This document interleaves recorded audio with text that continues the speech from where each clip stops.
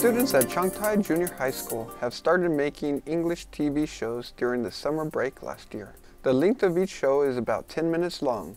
A total of 5 groups consisting of 2 students and 1 teacher produce mini shows like cooking shows, telling stories, teaching English, and dealing with serious issues like gender equality.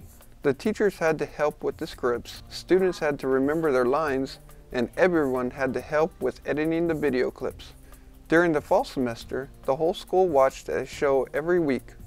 The school hoped that students can learn something from these shows and that the program might inspire students who were interested in either English learning or video production to get involved. The principal plans to start a club in which students learn how to make English newscasts and shows next semester. Atnip CIEN News.